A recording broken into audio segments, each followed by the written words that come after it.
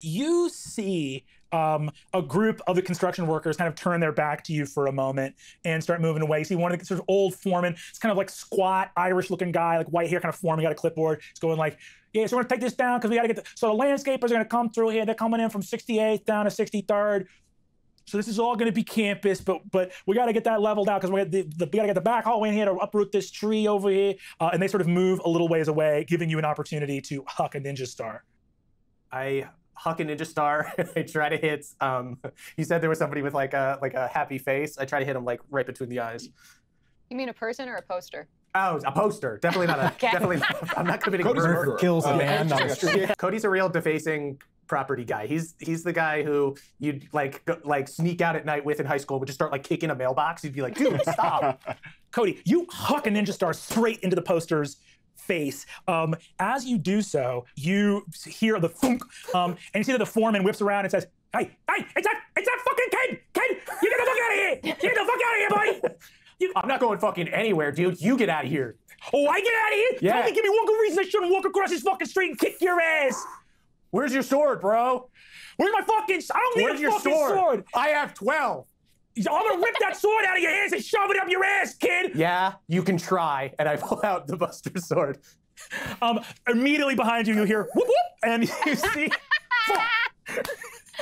Oh, I'm sorry, is it illegal to fucking hit paper with ninja stars? Is it fucking illegal? You see the cops come out and say, hey man, we clocked that Buster sword from a while away. You can't pull out people. And you see the foreman across the street goes, yeah, that's right, kid, you're a long way from Transylvania, asshole. Yeah, I'm not from fucking Transylvania. I worked at the fucking Hot Topic that you're fucking destroying. So actually, I belong here and you belong on the internet because gladiators from the fucking internet. You see another dude, where's your sword? You see another construction worker goes, hey, he goes, how come you're out in the daylight, Dracula? What the fuck is going on, man? I'm actually like Blade. I'm a fucking daywalker, dude. Read a comic. You get hassled by the cops. Do you think Cody has, this is, by the way, Cody Nightangel Walsh. Do we think Cody has a permit for this replica Buster sword? No. Absolutely not. Yeah, the cops fully jack this sword. You said I couldn't have the fucking blade sword. This one's different. You see, they go, look, man, it's really simple. If you're gonna have a replica weapon, you either can't have it filed down to an edge like this, or it needs to be double-bladed. Single-bladed weapon in the state of New York is an illegal weapon. You can't, unless you are transporting it, right? Yeah, I'm transporting it to that dude's fucking head, and okay, so that's to the construction worker. So that absolutely is assault. That's verbal assault. That's a threat. This is real assault. They're taking cars and shit and driving it like construction vehicles and driving it around my fucking job, man. Okay. I'm just trying to do my job. Okay. This, sir, I don't need to know a thing about it. So I'm allowed to have nunchucks, is what you're saying. Again, if you are transporting them to a martial arts studio where you are licensed and have the insurance for that, yes. Okay, so absolutely. if I sign up for a fucking Taekwondo class, I can just freak out with these weapons. Is that what you're telling me? You can never freak out with these weapons.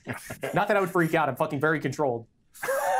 The cops, you see the guy leans in and says, look, man, I'm going to let you off with a warning because, frankly, I don't find you threatening. So, It's fucking weird. Do you not find the devil threatening? You know that there's a way to get into the Hot Topic, just not with this many people around. There's so much good shit left in there that didn't get moved back out. And you know that they're just gonna raise this place to the ground and junk all of that shit. If anyone touches those Jack Skellington hoodies, I'm gonna fucking freak out. And I just like kick a Halloween decoration on the You just kick a full pumpkin that like a coffee shop had carved for their stoop. You fucking night angel your way into the empty mall. You are back. The tiles where once Taco Bell was consumed and happy shoppers moved to and fro, all of their favorite stores brought into one central location. You see the Hot Topic before you. I take my soul edge from my back, I put it down, and I take a knee. I put it back on, and I enter the Hot Topic. You can get like a couple loads done, but what do you go to grab first? You gotta go Breaking Benjamin POD posters, all the pro wrestling T-shirts, Adventure Time sort of hats and whatnot, studded belts.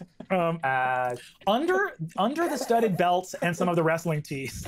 Broke alley. This is from Cody is from a very particular time. I don't think Hot Topic has most of these things anymore. The Adventure Time hat sold. And you see that this devil goes, oh, holy fucking shit, dude. What the fuck? Dude, what the fuck? What the fuck? Where am I? You're in your home. It's where darkness is born. This is Hot Topic. Are you Lucifer? Because I've been fucking waiting for you my whole life. You see? This devil looks at you and says, you see the devil Are you looks at you. Lucifer because I've been waiting for you? You see the devil? Oh my god. You see the devil goes, okay, yeah, I'm Lucifer. I'm the real devil. Yeah. Okay, so this is the real world. You're a human mortal. I'm the devil. I'm not asking these questions. I'm not asking these questions. I'm saying this. This is true. Okay, holy shit. The mortal world. Okay, what? Oh, mortal. Answer this riddle. What city are we in? City of Sin. Las New York Vegas? City? No, the other City of Sin. It's fucked up here. Oh, we're new. Please let me work for you. Please. You want to work let for me me? work for you. Lucifer, please. We need to kill Gladiator and save them all, and I will sell my soul just in a second. Holy take my soul. shit. You just broached that topic. I didn't have to set anything up. Take whatever. Do I need to give blood or what? Yeah, blood's great. Yeah, shit. Okay, hold on. Do you have something we can? Do you have something I can just Andrew WK it. And I just start grab a brick or something. Just, fuck. No, dude, no, shut up, stop. No, listen, do you have something to write on? Something with a blank that we can write on?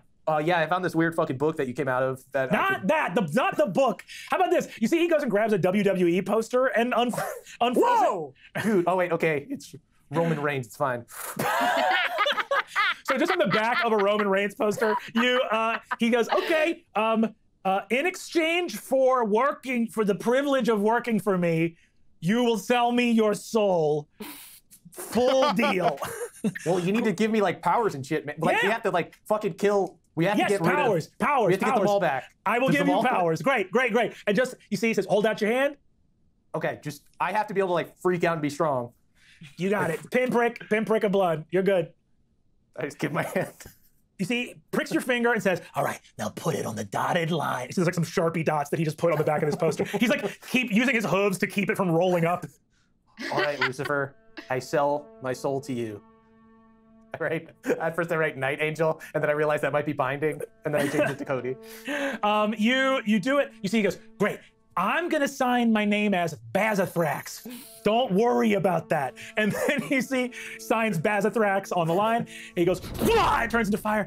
He goes, holy shit, I can feel it. There's no, the infernal realms can't reach here. There's some kind of hex preventing them from, Nightangel. We could do a lot of good work here, man. It's wide open field, baby. There's no one else doing what we're doing in town right now. Let's bring the flames of hell to raise Gladiator, and from the ashes, the mall will grow. Hell yes, great, good job. So Lucifer, so now that we're working together, are we just gonna get a bunch of your fallen angels and we're just gonna go kick those construction guys' asses, or what? Cool, so what I'm gonna do is I'm gonna run a little bit of recon and I'm gonna get back to you about all these plans, okay? What you should do for right now— You are Lucifer, right? 100%, dude, 100%. Would never lie to you about that. I am the person you mentioned, but we got you know how you go by Nightangel, right? Yeah. So that's a code name, right? So Lucifer is a very powerful name, and so we're gonna go by my code name, which is Bazathrax, okay? It's a secret name, only you and me know about it, okay? Great, you go home, I'm gonna do some snooping, but you got all kinds of powers now, don't even worry about it, okay? All right, Bazathrax. What's your thing with the mall and what's happening with the mall right now? What's not happening with them all right now is the question. So this is gonna be poetic, isn't it? I worked at the Hot Topic. I was a mall goth. All my friends were there. I had friends who worked at Spencer's. I had friends who worked at Zoomies. Hell, I even had friends who worked at PacSun, even though I don't like the sun. And then people started buying shit online, and it was really fucked up. First, Spencer's closed, and then Zoomies not long after, and then PacSun, and Hot Topic stayed right till the end, but then they just shut the whole mall down. And now Gladiators come in with their, oh, we're on the internet, but we need a fucking campus.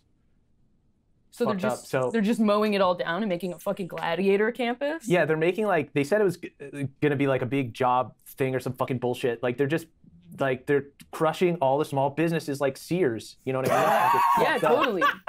Little mom and pop shops like Sears. Yeah, like Sears and the McDonald's is fucking closed. I had to walk like a fucking 2 miles to get to McDonald's. Thank you, Nightangel. That was deeply. Don't thank me. Don't get used to it. We're only allies for now. Wait, is it Nightangel with a K? Or with it just N? That's a really good question. That's super interesting because both are super fucking cool. You guys, I just yelling through the car. You guys can just call me whatever cool shit you want. Okay, Cody. I'm gonna call you Cody. Cody. Yeah, Cody seems to suit you pretty well. Cody works. Okay, I'm gonna need Cody to give me a. Cody is fully the same level as everyone else. I don't know why he sucks. Hey, he doesn't suck. He just hasn't had the opportunity to shine. Did you ever Yeah, think he you would be just got playing his a? powers. Did you ever think you'd be playing a D&D character named Cody? Okay. I got a 5. 14. I got a 25. 14, 25. What Cody get? 5. For real? Yeah, I'm not wise, believe it or not. Cody, I'm gonna. That's my dumb Cody, stat. Cody, I'm gonna need you to roll a 1d4 for me. Oh no. Is there anything I could do as this is being... There is nothing. You and Sophia are Two. fine. You and Sophia Two. are 2. Cody, you age 20 years. What? Cody, this kid's life in the course of a fucking day, he made a deal with a bad devil, tried magic for the first time, failed, and he aged And is now 20 a years. 40-year-old man? He's a 46-year-old Hot Topic manager. Oh my God. I didn't This think doesn't it even was have to any do with the more fact that he tragic. sold his soul. This is just a separate thing that happened. You think that rat shit is gonna happen when you find out that fucking magic and devils are real? Hey, we can do something about that, all right? There's a magical thing that we can do. Just keep going. Cool, I feel tired. Oh, I suddenly can't handle my diet of just Pizza Hut. Oh. Also, Cody, you take another 10 points of necrotic damage. Cody is just barfing everywhere because he had like 4 Monster Energy drinks today. He was like coming out of his 20s, like still having like a teenager's diet, and is just falling apart right now. Oh, oh. Yeah. I don't. I went through all of my stuff. All right. Well, I guess we'll start. Want to just freak heading out and up. kill ghosts? I mean, I don't think you should be messing around with ghosts anymore, Cody. But yeah, it feels like Hey, this Kingston, you do see that Cody is the caboose and is stuck in the room where the 2 ghosts just came back. Oh, they This is my fight, Kingston. Cody. I think we gotta run, right? Yeah, we should be moving forward, Cody. All right. You have Cody, where Cody, do you at? have anything that's gonna get us really far? Yes. Oh shit. I'm Wait, gonna really? slash these ghosts. Oh, I'm gonna use Omni slash. I'm so I'm gonna use my stupid. final Why do I break. listen? I'm gonna go Cody, all out. what are you at? Cody gives a knowing nod to Kingston, like this is all part of the plan. And then he drags his giant sword, Gears of War style, so that sparks come up as he runs across. And he runs backwards to the ghosts. Oh, Cody. I'm just so And then- worried now that he's 47. All of his cultural references are going to be so different than the people who are now his peers. Truly, they are all out of game. They are all references that I remember from high school, and they already It's don't hold up. so to sad that he's a Star Wars. 47-year-old man running like an anime character. 47-year-old white man. But then there's Breaking Benjamin, which is awesome. And then there's Linkin Park, and like some people are Chester guys, some people are Mike Shinoda guys. Personally, a Shinoda guy. Then when we're talking about pro wrestling, we've got the Hardy Boys. It's like, do you like the technical prowess of Matt Hardy? Hold on, the Hardy Boys from the book. Yeah. They wrestle now. Is that who? Is anybody hearing this? Is anybody hearing this? Yes, my son Fuck, Nicholas dude. also liked the Hardy Boy books. No, not those. No, they're not from. It's those children that love running around. They're not the children. They're not the child sleuths. Okay, they're fucking cool ass wrestlers who wear cool shit and do flips off ladders and stuff. The childhood sleuths. No, they're boys with a Z. Oh. Okay. I'm gonna take off and find my sister, I think.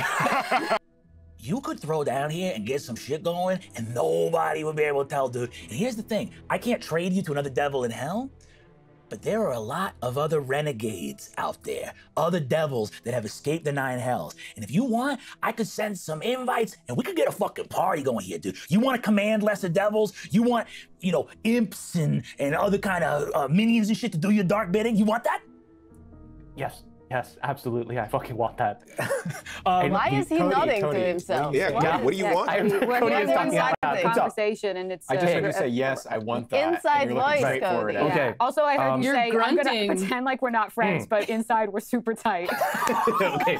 And then you hooked me up. And then this is the best. The questing blade booms out over the New York entrance of the Holland Tunnel, or rather, the exit of the Holland Tunnel, and goes, "Whosoever be most worthy of the questing blade shall wield the power of a true champion."